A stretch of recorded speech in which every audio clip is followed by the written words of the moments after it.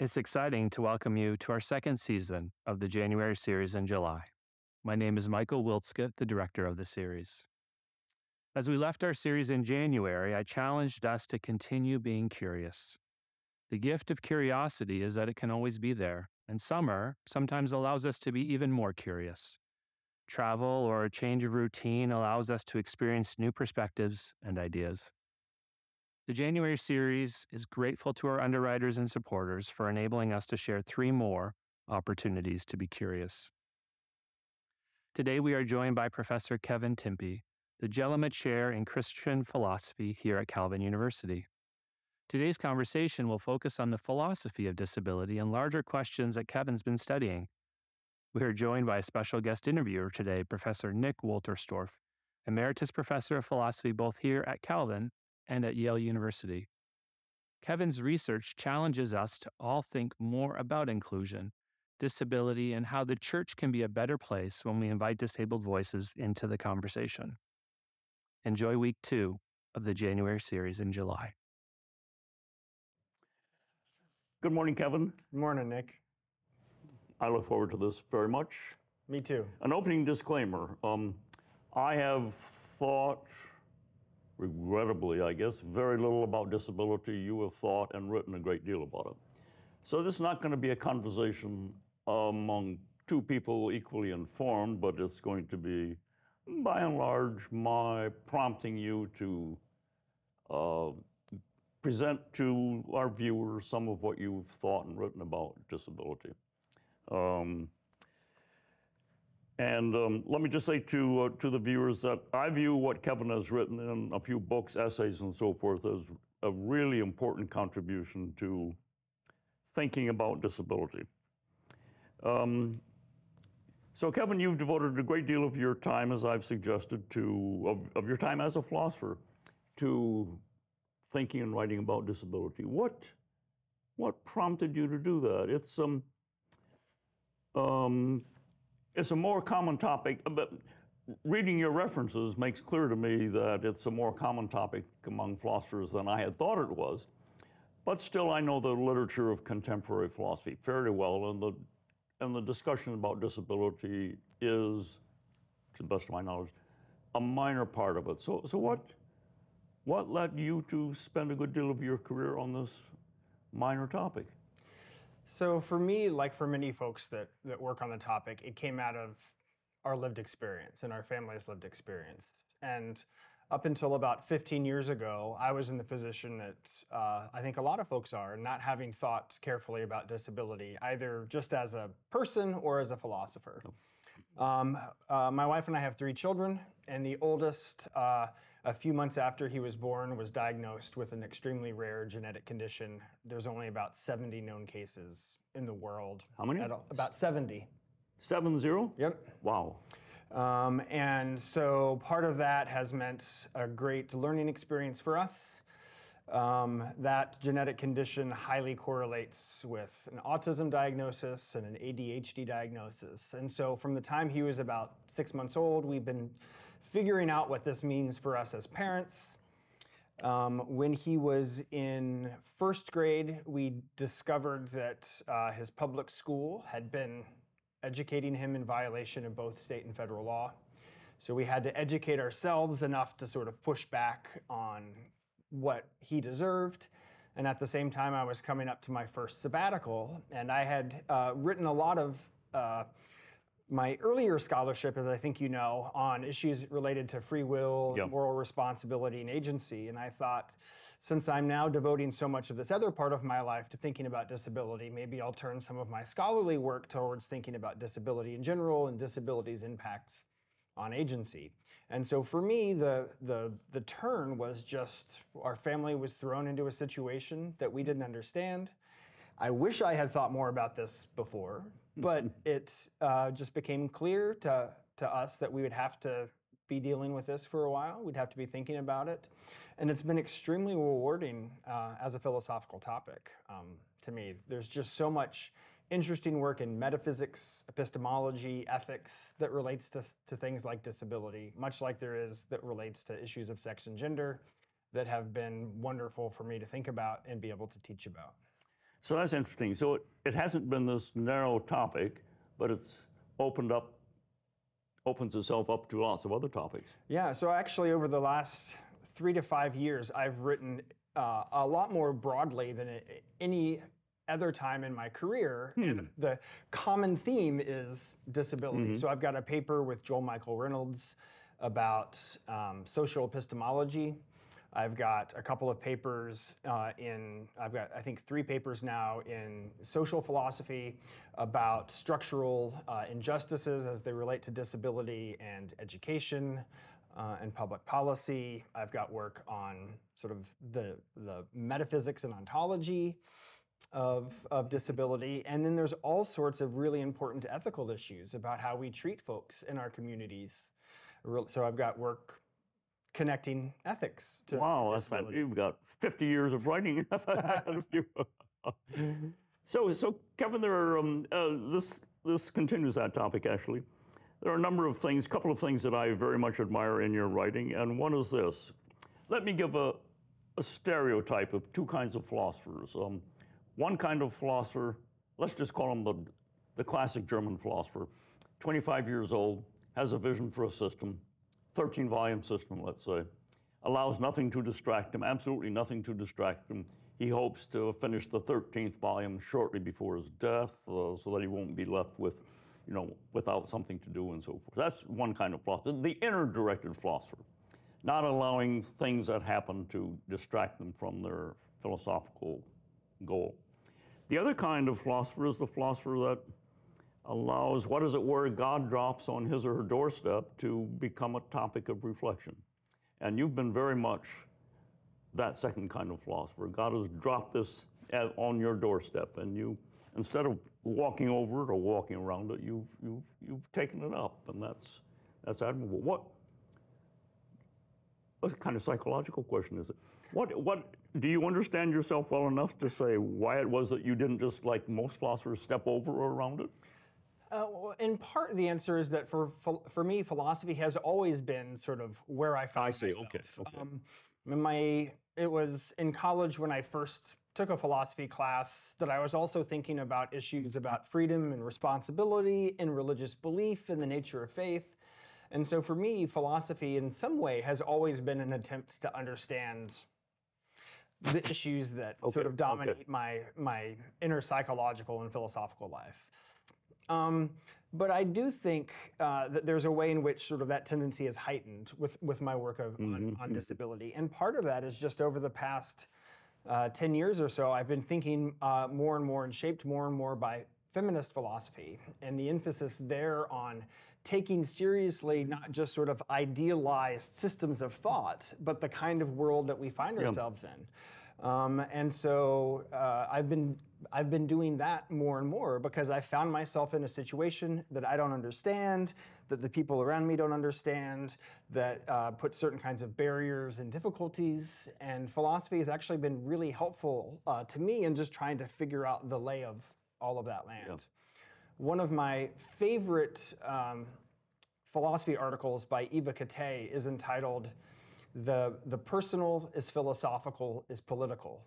And she draws very nicely the way in which our personal experiences, right, what God drops on our doorsteps, is connected with what we think about philosophically and what we think about as a community, right? Political here isn't just sort of the partisan American binary between Democrats and Republicans. It's sort of the Aristotelian view of the political, how we live together in community. Yeah. And what we've experienced, what I have been thinking about, and the way that I see the nature of community, both in general and Christian community, are all deeply interwoven in this way now. Yeah, yeah.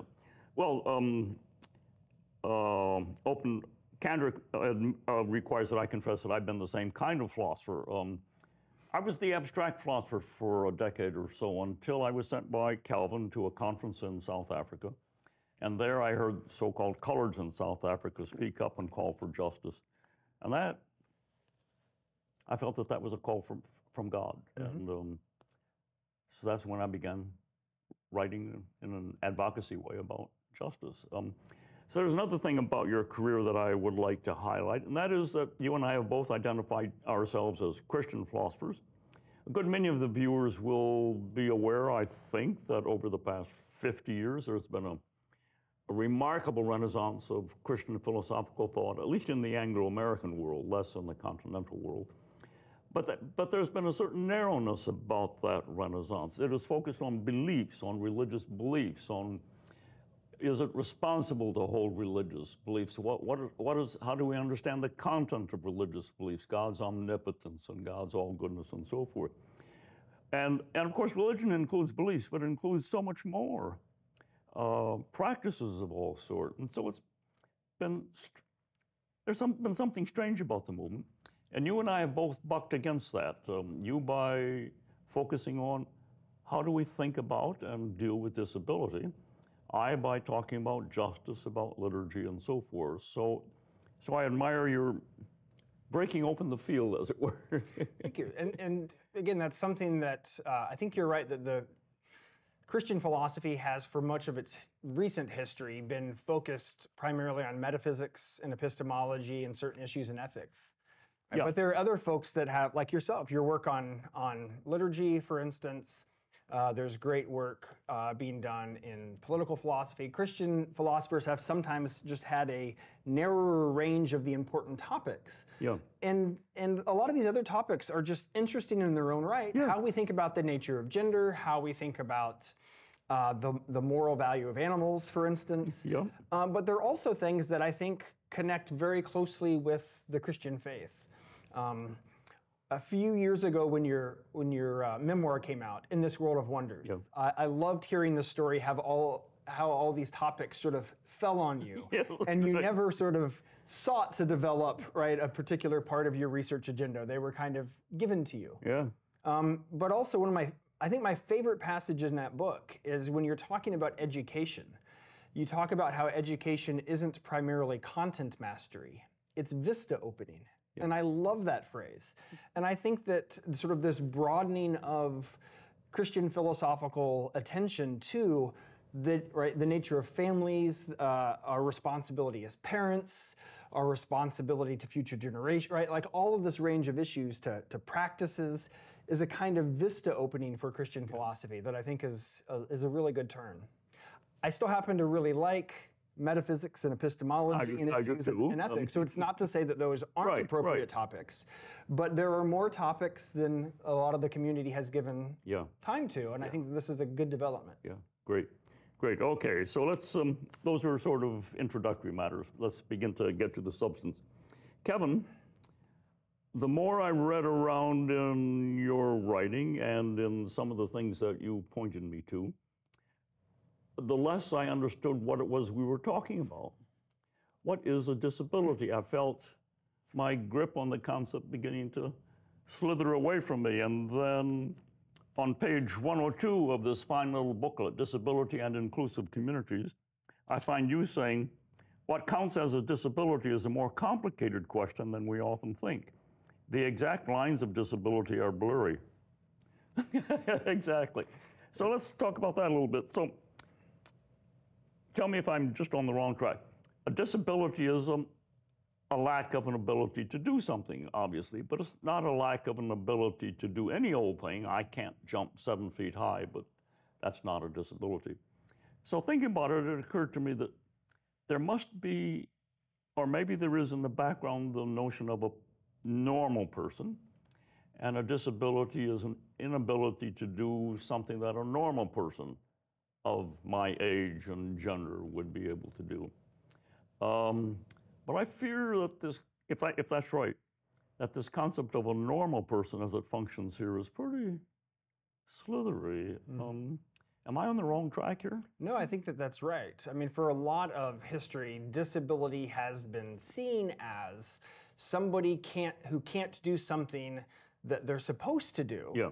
But that a normal person would. But the supposed to there is tricky, right? Yeah. Is it just statistical normal? Yeah. Or is it, right, sort of like an Aristotelian, that there is this human nature and folks that don't live up to that human nature in certain ways? But this is, this is a problematic way of approaching disability in a lot of our history. This is what leads Aristotle, for instance, to say that women are deformed men, right? They are men who haven't been baked properly in the developmental process, right? And it leads to a kind of devaluing. So I think it is really hard to get clear on what exactly a disability is. When I first started writing on it, I was working on a manuscript, and I started a footnote. As an analytically trained philosopher, if I'm going to talk about something, I want to give an account of what that thing is, the necessary and sufficient conditions.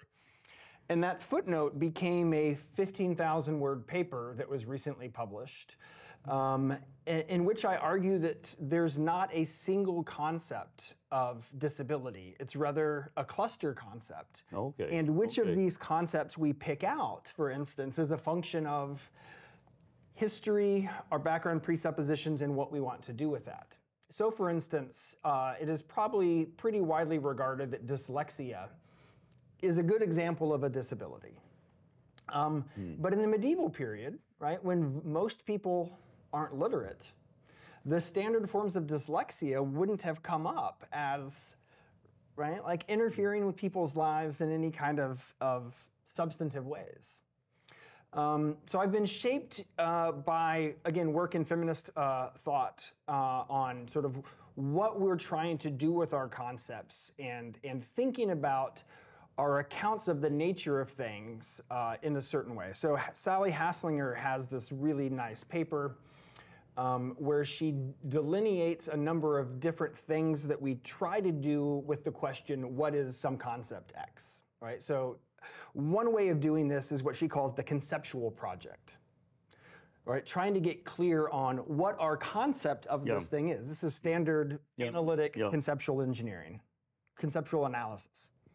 She also talks then about the descriptive project. Once we have a concept, then we try to sort of demarcate what falls under that concept versus what doesn't, right? Where do the boundaries of that concept carve the world in certain ways? But she also talks about the ameliorative process. So the ameliorative project. She says that what are the purposes that we hope to accomplish with our concept? And so she thinks of concepts as tools for various kinds of purposes. And I think this is a really helpful way of thinking about it, but it shows just how slippery, how bifurcated, how sort of blurry the concept is.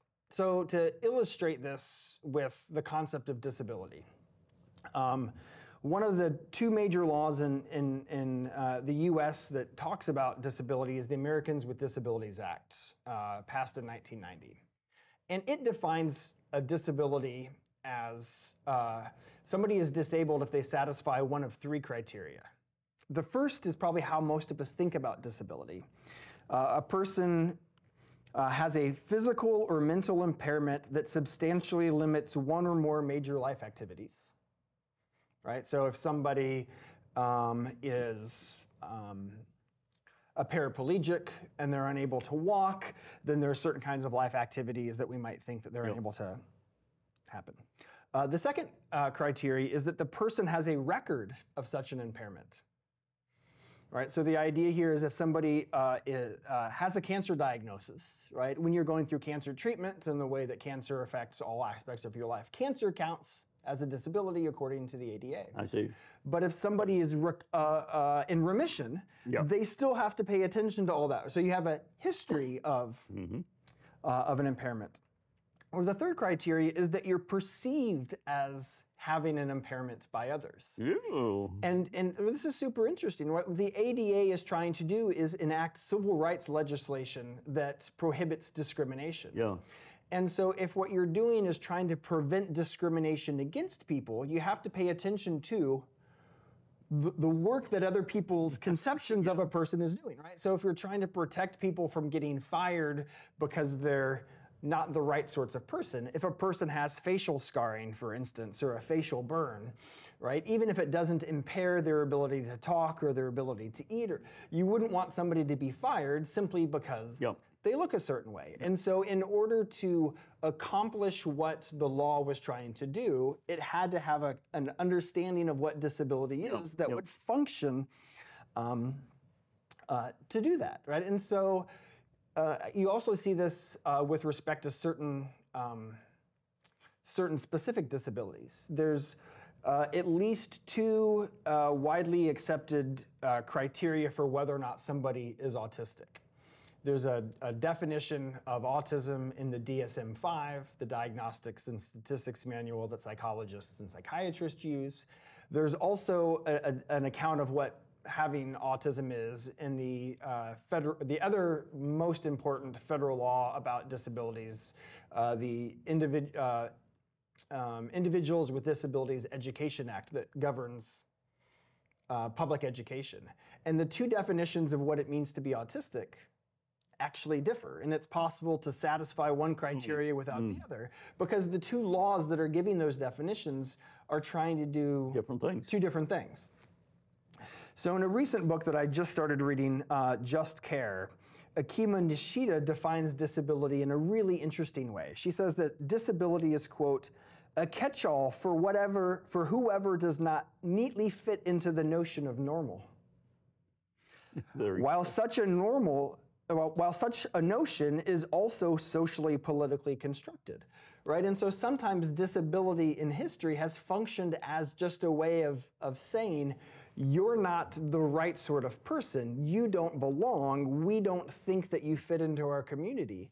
And this is what we've seen play out in various kinds of ways, right? In the 19th century, for instance, one of the arguments given for why blacks shouldn't be granted their freedom to justify slavery was that blacks were biologically unable to handle freedom.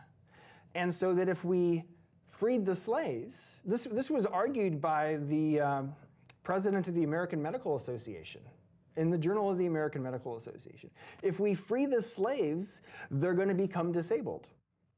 And you also had a similar kind of move in the early 20th century debates about women's suffrage.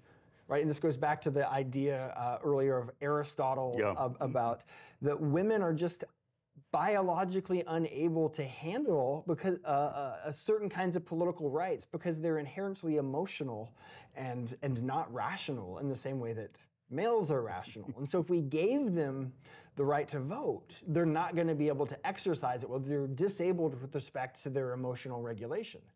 And so disability historically has functioned as a way of just othering people for the sake of preventing either kinds of protections or valuation or inclusion in communities. And so we have to take seriously the history of how that concept has played out.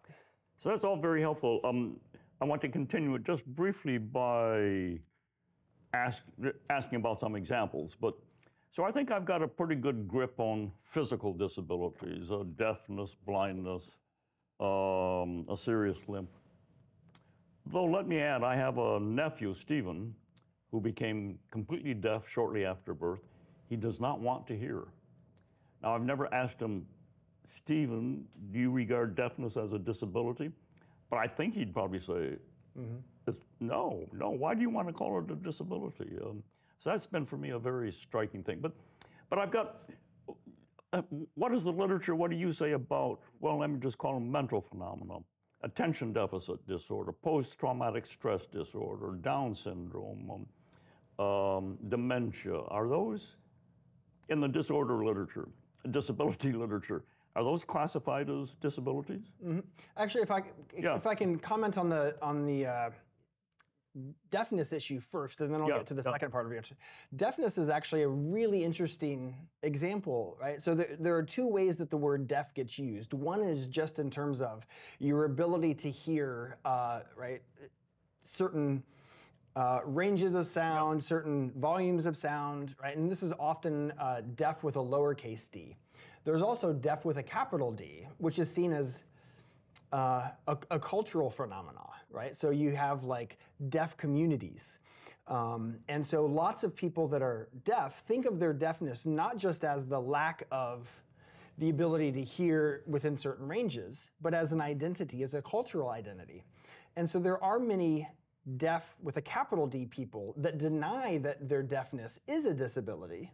They just think it's a different way of being human in a different cultural phenomenon, which gets tricky because if it's not a disability, then they're not protected by right? So there's this tension between whether or not they think that there is something inherently bad about being deaf, or if they need to identify as disabled for the sake of getting certain kinds of protections, right? So deafness is actually a really interesting case. Yeah. In the literature. So Stephen says, "Hey, look, I can talk with my hands and I can listen with my hands. Why do I have to have? Why do you think I have to have sounds?" And it's especially interesting because various kinds of sign language, like American Sign Language or ASL, can communicate in ways that spoken English can't, right? So there's actually this phenomena that a lot of deaf people talk about called deaf gain. There's actually some benefit, right? Deafness isn't just a loss. Deaf culture and deaf language is actually an enriching phenomenon. Here's a little anecdote. I was sitting in a restaurant once with two deaf people. Then one of them left. We're sitting next to the window, a large window. He stands outside, one of them, and he communicates with the remaining deaf person.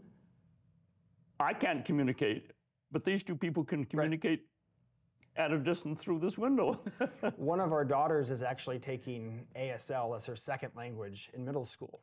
And so she comes home and teaches us some of it, which I love the fact that she has this opportunity. So as we picked up some of it, there's a way in which if we're at a lacrosse match or right at church and she's across the lobby or something like that, I can communicate with her at a distance without lots of, right? So there is a very real benefit even to the little bit of ASL that I have. But I interrupted you. No, I think that's all we're thinking about in terms of deafness. You asked about these other kinds of conditions like attention deficit disorder or post-traumatic stress. Down syndrome. Yep. So in my work, in part because I don't think that we have one concept of a disability. Okay. Right? We have lots of concepts. Okay. It's important for us to begin with not sort of the genus, right? Okay. Sort of what all disabilities have in common, but to begin our reflection with individual conditions. And so we need to have what we say about disability in general greatly shaped by what we think about dwarfism or deafness or Down syndrome, right? And so a lot of these conditions that you mention, I think that at least many of the instances of them can in fact be disabilities. Okay. In the same way that deafness, right, is a very degreed concept. Attention deficit is degreed, right? The impact of PTSD is degreed. Yeah. The range of impact of even something like Down syndrome, right, which is a third copy of the 21st chromosome, is incredibly wide. And so I don't want to say that all instances of this whole range of condition, right, are disabilities in all senses of that term. But it certainly can be, right? I've had issues of depression in my life. I don't think of myself as disabled because of my history with depression. But I certainly think that some kinds of depression can in fact be disabling. I've got a very minor form of dyslexia that has never impaired my ability to read or to write. I don't think that my dyslexia is a disability, just because it hasn't impaired any of my major life function. But there are certainly forms of dyslexia that I think in certain contexts can be disabilities. I think that often we're more comfortable thinking about physical disabilities because those are the ones that are more obvious to us, right? I mean, you can often tell whether or not if somebody is an amputee, if somebody, right, there's a visual representation that most people with Down syndrome have. Somebody who is blind, you recognize as blind often, right, just sort of the way that they move through public, can use a white cane, et cetera, et cetera. But a lot of these other disabilities, especially if we don't know the person well, are what get called invisible disabilities. We might not recognize. And so both because we're more comfortable with physical disabilities, but also because even how we think about disabilities kind of sometimes has a hierarchy, right? I think that we're less familiar with and more cautious about some of these other conditions. So I think that we culturally, right? Not you and I, but the culture that we have grown up in, that we've been steeped in, that we've inherited, thinks about intellectual disability as an inherently bad thing. And we think of intellectually disabled people as less than in all sorts of ways. And if we ask people to make that explicit, it makes them uncomfortable, right? Yep. So this is, I think, one of the reasons why we tend to dominate a lot of our cultural thinking about disabilities in terms of physical disabilities rather than intellectual or developmental or emotional disabilities. But all these other kinds of conditions, I think, are such that they really are disabilities in most of the major senses of those terms. So we should think of a disability as a sort of family concept, Yep. Rather than a rigid, well-defined concept. Yeah, so in the paper that I mentioned earlier, where I argue against a unified concept of disabilities, I argue that it's a cluster concept. And in some ways, it's similar to like our concept of a game, right? We all have a concept of a game that's good enough for us to sort of come up with the paradigm cases, right? Poker is a game, right? Curling is a game. But when we start asking people, like, what are the necessary and sufficient conditions for games, or whether, certain kinds of things, is playing patty cake with a 2-year-old a game? Well, sort of. Sort of. Right? And for a 2-year-old, it probably is. Yeah. Yeah. Kevin, what I found a really illuminating part of your work was your calling attention to what you call the social dimension of disability. That I feel stupid to say that it never occurred to me that but it clearly does have a social dimension. The inability to do something, some certain thing, often has something to do with the social and physical environment in which you find yourself. So, help us think a little bit about the social dimension. Some people, in fact, adopt what they call the social model. I'd read you as not going that far, but social dimension. So there's two primary ways that people think about disability. They get called the medical model and the social model. And there are other models too, but just for today, we'll just talk about two. The medical model thinks about disability as sort of a biological feature just of a person's body. And if disability is all in that person's body, then the way to sort of deal with it is try to cure it or to fix it, right? To give some crutches or something like that. So if a person breaks their leg and they're unable to walk to their office, then we give them a temporary office elsewhere, or we help them learn to navigate stairs on crutches or something like that. The social model of disability says no. In fact, disability is primarily a disconnect between people and their environments. And so what is disabling about not being able to walk isn't necessarily that your legs don't move in certain ways, but that you have to live and navigate and exist in an environment that is only built for people that can do the certain kinds of things, right? So if this is one of the pushes behind the ADA, if the only way to enter Congress in DC is to walk up these giant steps into the building, right? Then you have all these people that are excluded from certain parts of public life. And so the social model of disability says that we're disabled primarily by an environment that is not built for bodies like us. Sarah Hendren was at the January series this past year and has this wonderful book, What Can a Body Do?, where she talks about designing products and environments for different kinds of people. But for so long, our products, our environments, our buildings were designed for what we took to be normal folks, normal people, right? That it prevented lots of disabled people from being able to do things. So the social model says that we're disabled by the way that our environment excludes us from certain kinds of activities. I actually think that that's the right way of thinking about some kinds of disabilities. That what is primarily problematic about certain kinds of bodily conditions isn't the bodily condition itself, it's the way that our environments, our social interactions, right, treat the people with those conditions. So an example of this is autism. Again, autism is a very wide range of conditions. I suspect that in the future, what we now categorize as autism will actually become a number of different things. I see. But there are certain ways that autistics like to communicate. They typically have difficulty picking up on indirect communication, on sarcasm, right? They want everything to be spelled out and clear because the autism makes their autism makes their brain interact with communication in different kinds of ways. And so a lot of my research has been looking at autism, and what I think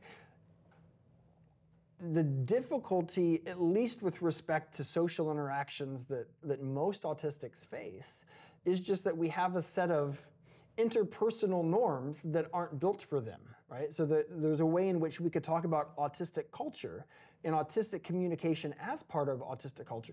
And if we were aware of what those norms were, then we could engage with people for whom those norms, right, were more natural in ways that we could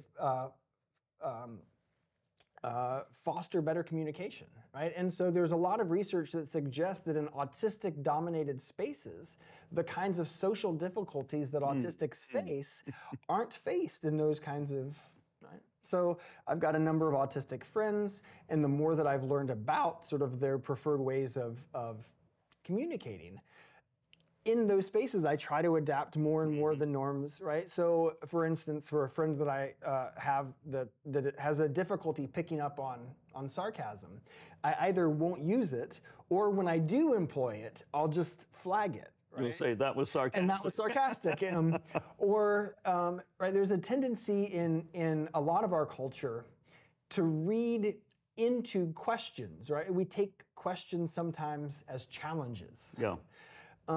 But a lot of autistic people ask questions just because they don't quite understand and want it to be very clear. So for them, a question isn't necessarily a challenge, it's an indication that I'm not understanding, right? And so if we understand what the process of questions is for them, then we can understand and we can interact with them in a way that the social difficulties that are part of the diagnostic criteria for autism aren't going to be there.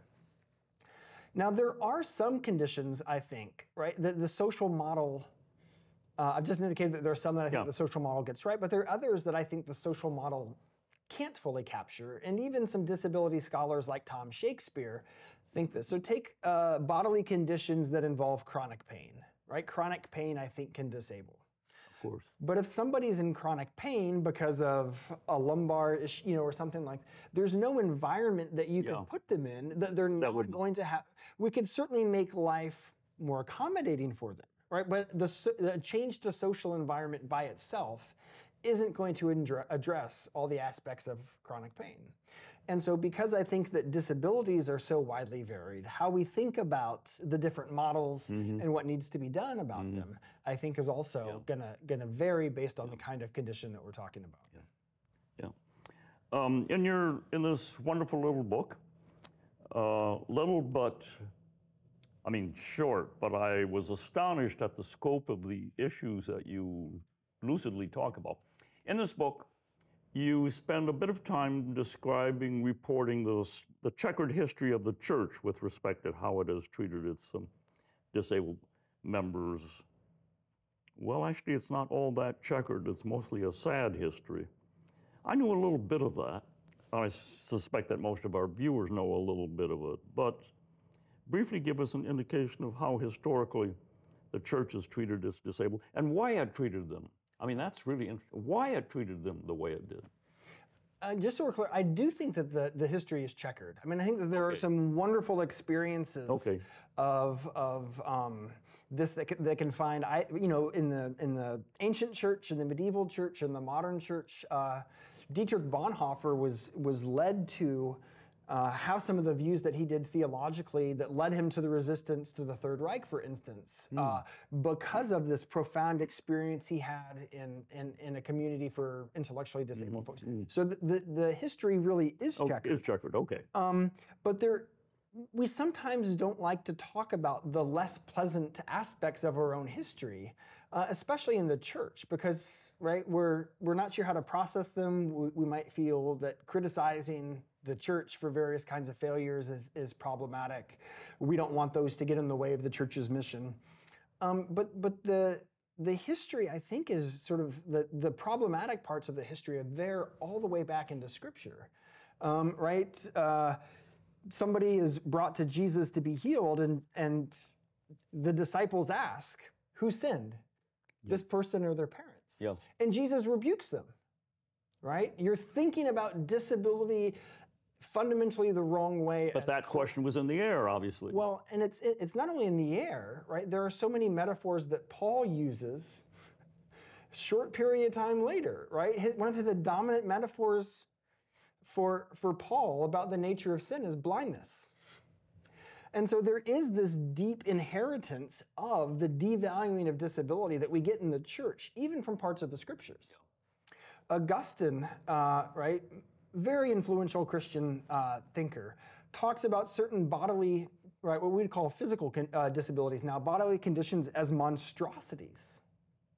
And he says that these people will only get the true form of human nature at the resurrection, suggesting that they're not fully, truly human. They're monsters. Yeah, they're monsters.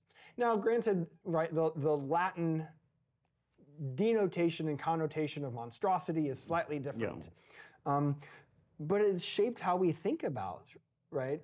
Yeah. Yeah. Both monsters and disabilities all the way down through, right, contemporary fiction. Luther, for instance, I talk about in a paper.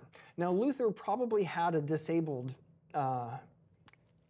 scribe or aide that he was very closely connected with. So again, even Luther is going to be a complicated figure here. But there's a book called The Table Talk, and there's a number of different versions of it, and there are recordings of conversations with Luther. So he didn't write it, and the exact contents, right, varies between. But all of them all of them have Luther referring to a 12-year-old boy there near him in Germany as not human, as merely an animal. And in some versions of the Table Talk, he says that the boy is just a mass of flesh without a soul. Right? So even Luther there, right? You see this idea in a way that there's a certain kind of devaluing. Calvin, right? For all his wonderful teachings, I think there are parts of Calvin's theology that are problematic.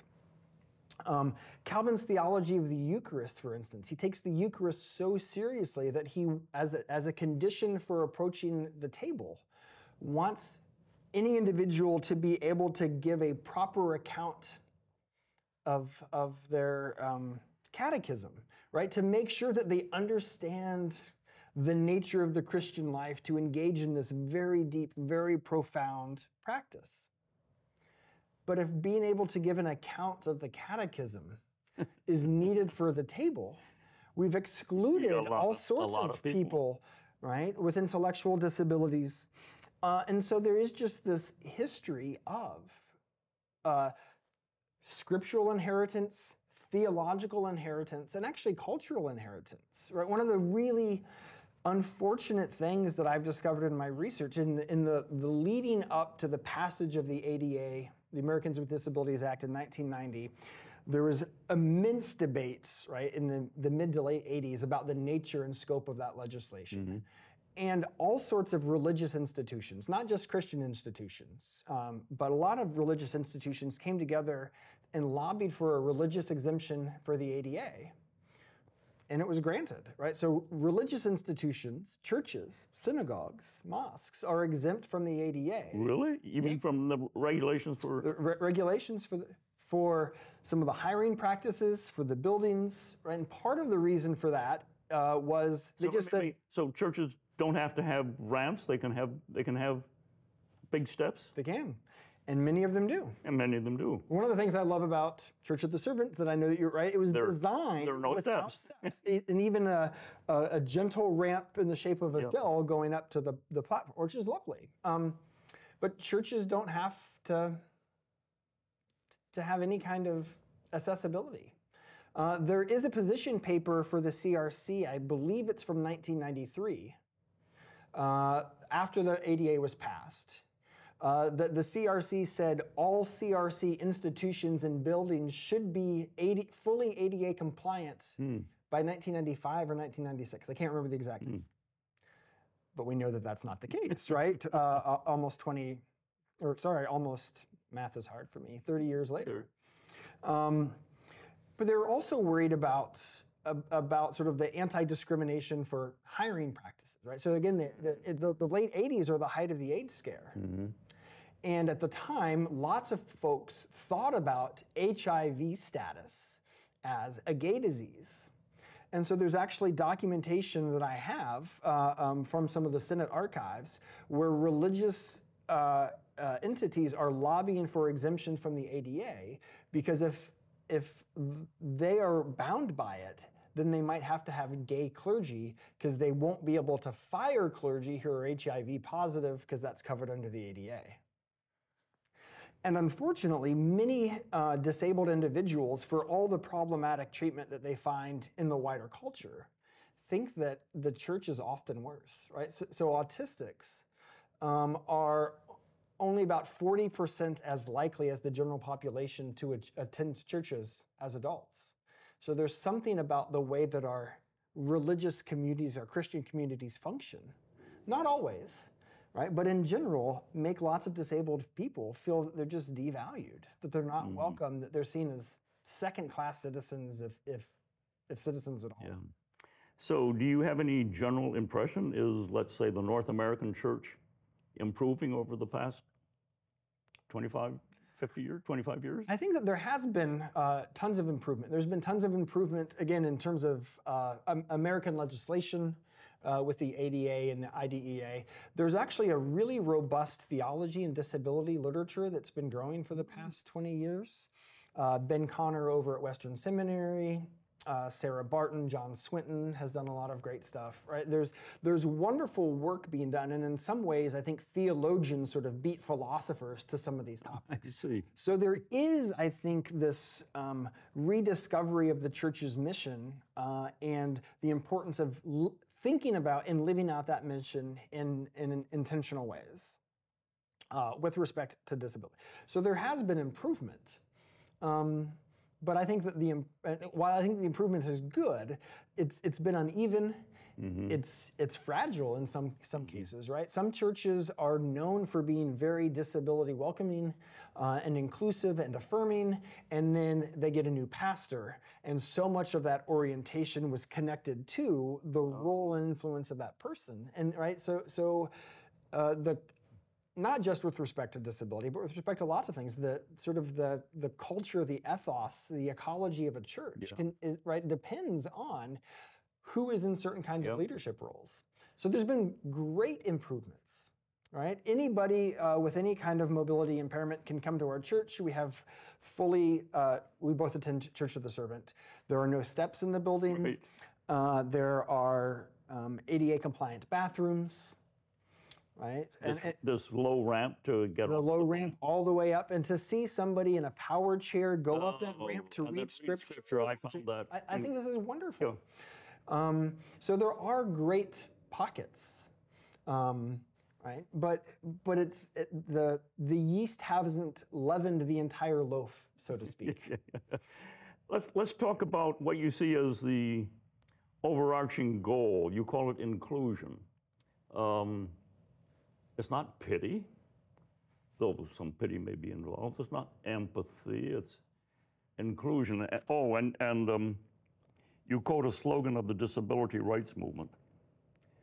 In talking about in deciding what inclusion comes to, it shouldn't just be the able to speak up, but the disabled.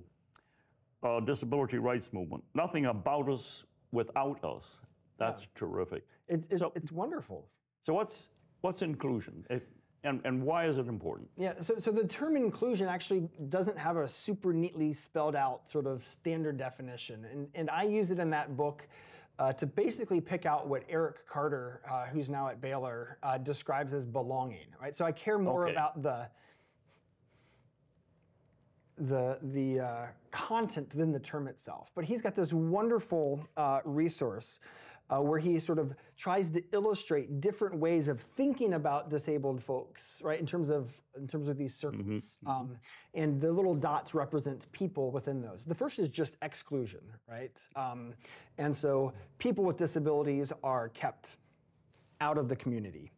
Then the next stage is what he calls separation, so that there's the cluster of able-bodied folks, and then there's this other cluster outside. Maybe in the same building. In the same building, but they're often, right? And this is actually, I think, how lots of churches think about ministries for disabled, right? They're ministries for disabled people, and they're seen as separate from all the other kinds of, right? And they often get called special needs ministries, and they're all often oriented only towards children, not disabled adults, right? So it's basically segregation.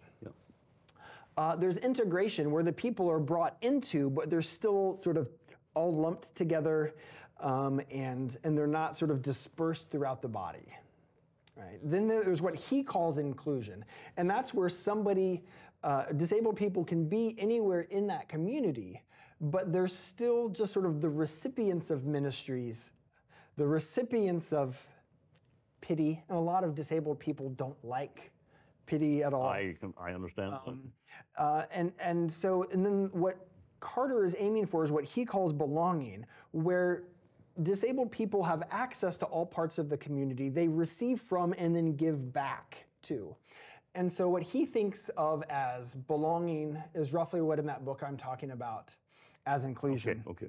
But I think it's going to involve not just somebody being allowed in a space, not just being welcomed into a space, but them to be actively valued, and not only actively valued as recipients of various kinds of gifts and goods, but the locus, the provider of those kinds of gifts and goods. Imagine if we all thought that we could learn from our disabled church members, not just administer to them, right?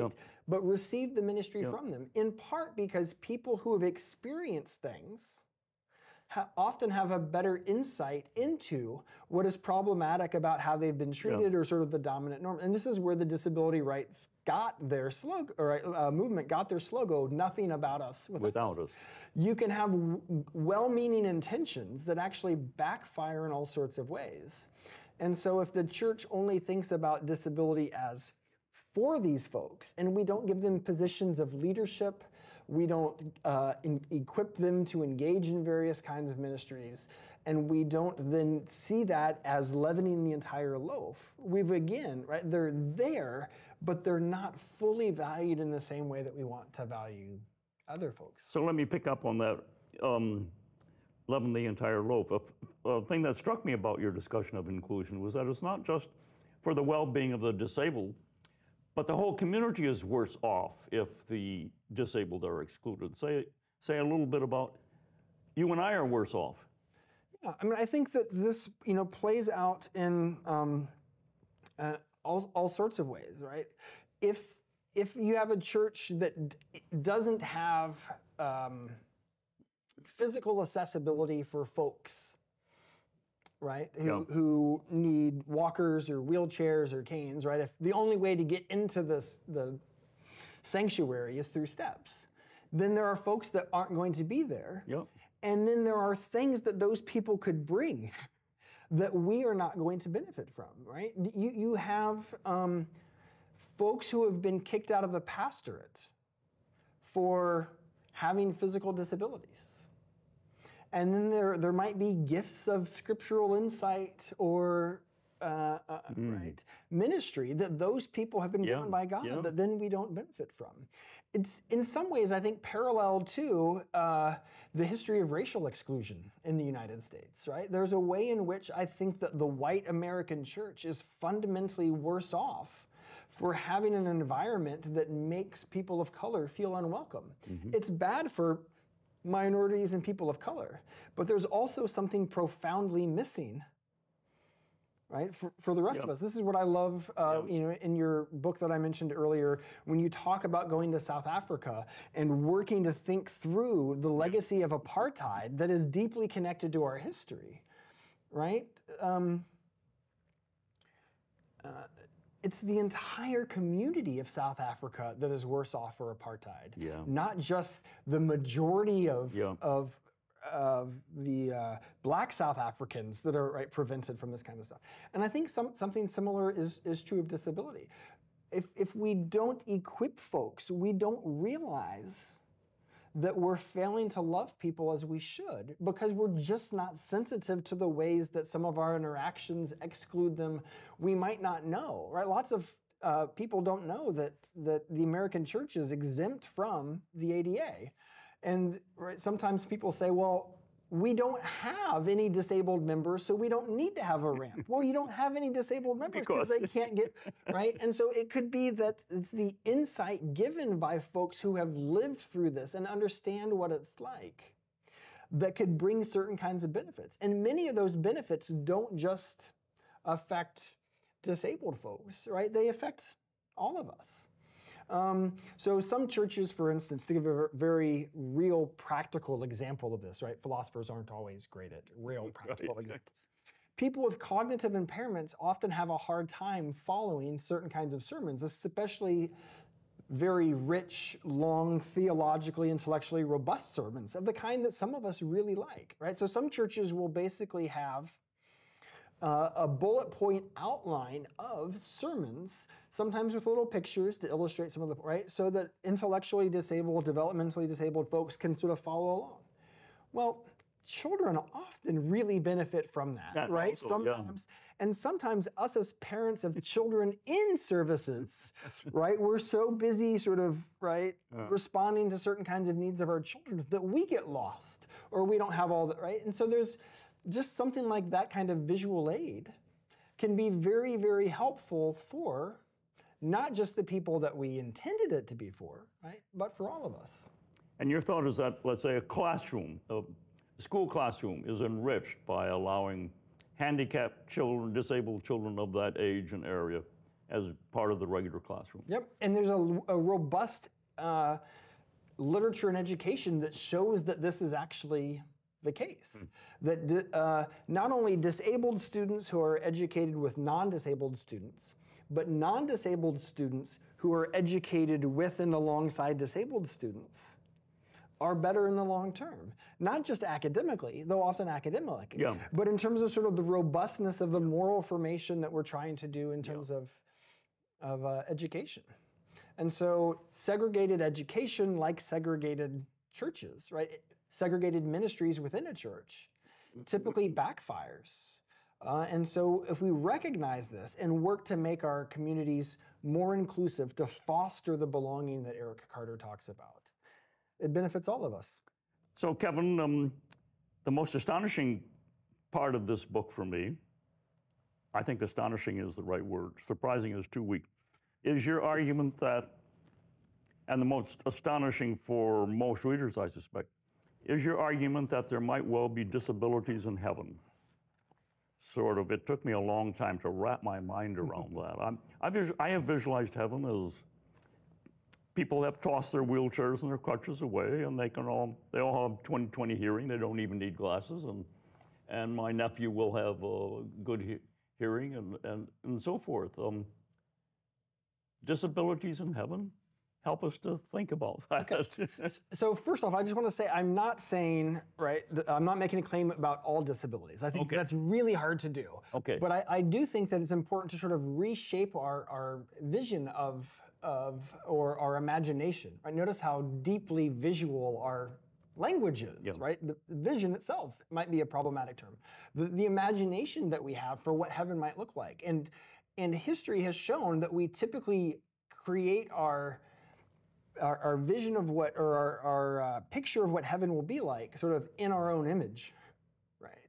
And so I think this has happened with respect to disability. So start with something like language, right? You and I speak English. There are other people in the world that don't speak English.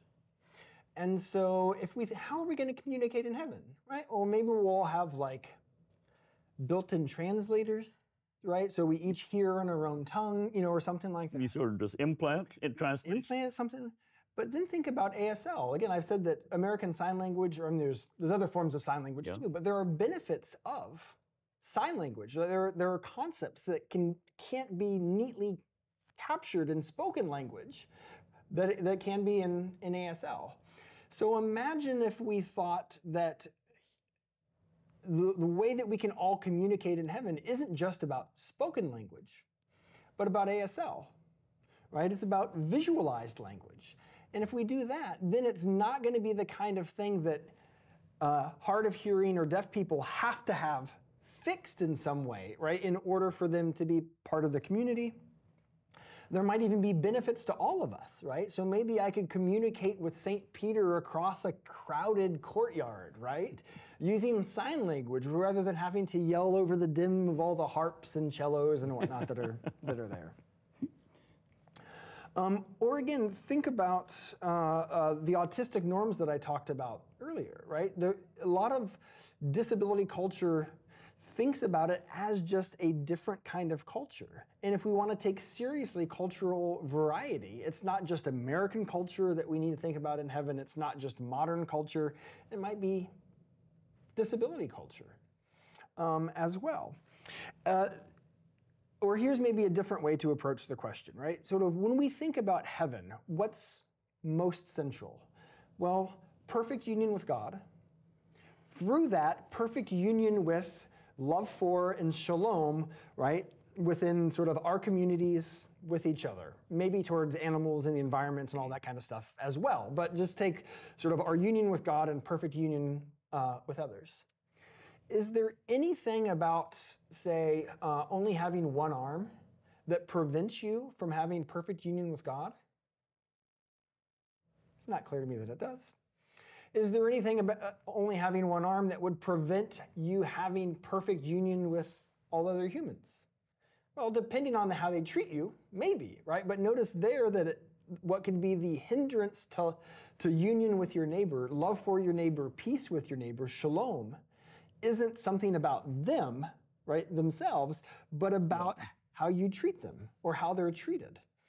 And so when we think about our vision of what heaven should be like, if we center not just what we're used to, but what is needed for perfect union with God, perfect union with others, true shalom, right? It's not clear that there are any, right, that everything that we call a disability is inherently antagonistic to that, right? For all I know, right, there are a lot of sort of tropes where you see sort of the person who's a wheelchair user, right, like in the resurrection throwing off their, and a lot of rising up from the grave and they toss their crutches up into the air. Yeah. It's tricky because Jesus healed people, right? But Jesus often healed people. Right? He didn't heal everybody, but he also healed them in order to restore them to their communities.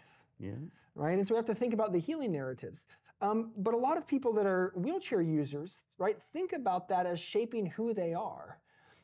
In the same way that I think about my history as a spouse, as a parent, shaping who I am. And so to have to sort of get rid of that identity, right, for heaven, to them seems like a real loss. And it might be that God doesn't have to sort of throw off those parts of our history unless they prohibit, right, the central norms, the central goods that we're aimed at in heaven. And it's just not clear that disabilities are incompatible with that. Now, this is all speculative, right? I've not yet been to heaven, but I think that so much of our vision, our imagination, the way that we take heaven to be is shaped by the histories that we've been given. But it's often the dominant individuals, right, that get to shape that. And there's just a long history of, you know, the American white church typically thinks that race drops out of heaven. Heaven, yeah. Well, right, us white people, we have a race too, right? It's just not salient to us because it's the locus of benefit, power, and privilege, and not hardship for us. And so in the same way that I don't think that we have to let these histories of the other parts of our histories and our identities drop out, so too with heaven. Mm-hmm. And so that we ought to reimagine a broadening of the way that we think about perfect union with God and perfect love for neighbor. That's fantastic. Well, I guess it's time that we move toward a conclusion. This has been terrific, Kevin. Is there some topic I haven't covered that I haven't prompted you to talk about that you would like to talk about unprompted? I don't think so. I mean, this shows you just how, this conversation shows you how pervasive issues of disability are. Yeah. Helps us understand our histories. It helps us understand our social dynamics, our architecture, our architecture, our art. There's lots of good cultural discussions these days about the importance of media representation for disabled people, for instance. Mattel has come out with the first Barbie doll with Down syndrome. Oh my goodness. And a lot of parents that I know who have children with Down syndrome think this is a great representation, right? The way that we think about the nature of our religious communities and theological, right, philosophical topics. So I really don't think that there's a part of either an academic field or sort of our lives lived as humans that isn't connected to disability in some way. So there's always going to be more space for more conversations. But I think that this conversation has shown just how broad and enriching those conversations are. It has shown me at least, and I'm sure the viewers, how disability, the topic of disability, just opens up in all kinds of directions. Kevin, thanks ever so much. You're doing a great work, and we're all much indebted to you. Thank you, and including me personally. Thanks ever so much. Thank you very much, Nick.